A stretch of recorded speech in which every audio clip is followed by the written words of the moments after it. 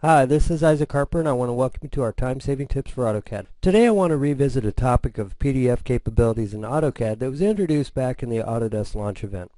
Recently I've found that a lot of people are starting to want to include this technology in their day-to-day workflow due to a smaller file size than XREF, especially if you only need it as an underlay. First, let's start by showing you how to create a PDF and what some of your options are. As you know, there are several different ways that we could create a PDF, so let me show you a few of the most commonly used. I want to use this drawing as a PDF underlay. So first of all, I'm going to create the PDF. If you go to Output and select the Plot command, you can change your printer plotter to Drawing to PDF.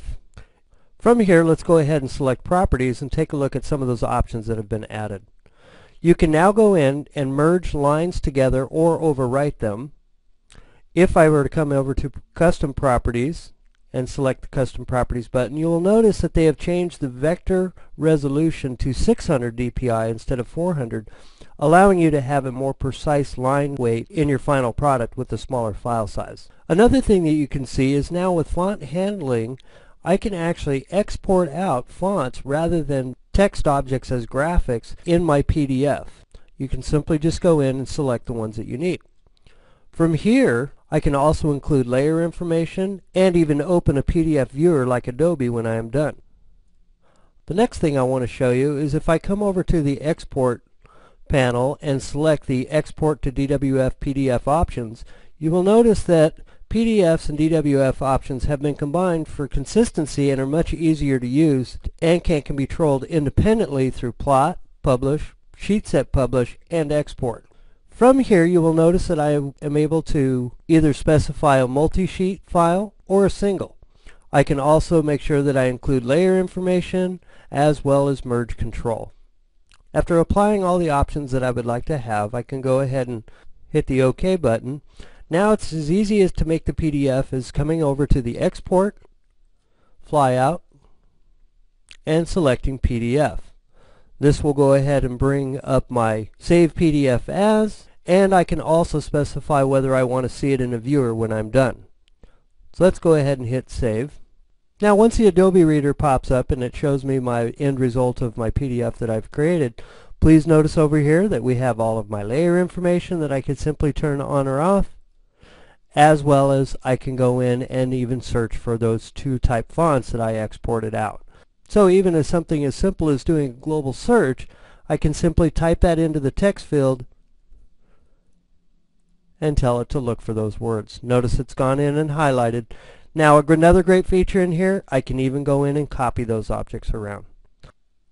Let's go ahead and return back to our AutoCAD drawing so I can show you how I can use it in an underlay.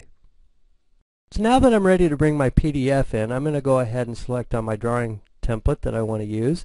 And I'm going to go into my model space and I'm simply just going to come over to Insert, Attach, select my PDF building plan that we've created. Now if you have multiple sheets that have been generated, please just click on the view that you want. And from here also realize that we had scaled down that other drawing by 1 to 200, so I want to scale it up again by 200, that way it's back to actual size. I can go ahead and simply select OK. And once again, it's now showing inside my drawing. And I'm going to show you how I can control the display of this PDF. First of all, let's go ahead and start by clipping this boundary area. So I'm simply just going to draw a rectangle around it. You will notice it has clipped out the outer title block that came from the PDF. Can go ahead and edit these grips to increase the area if I need to.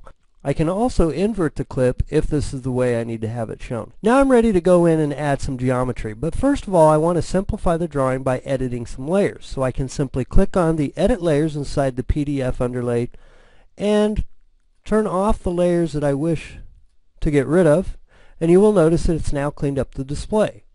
A great thing from there is now that when I'm ready to add my geometry, I can come over here to the Home tab, select the circle command, and you will notice that it is actually snapping to the PDF geometry itself. From here I can go ahead and draw whatever geometry that I need, and I can even use my shift right click functionality if I need to define which O-snap I want to snap to. The hard part about the PDF is sometimes it may get a little confusing in what is PDF versus what is drawing. So once again, you can control the display of your PDF in several different ways. If I select the edge of the PDF, notice I can do contrast, fade, display in monochrome, and I can even select whether or not to show the PDF underlay or not.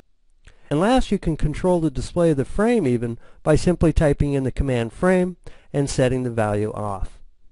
Another way we could do this is to simply go into our Layout tab, and we could use our viewport edges to hide those frames. So in conclusion, PDF underlays are a great alternative to XREFs and work very well with AutoCAD 2010.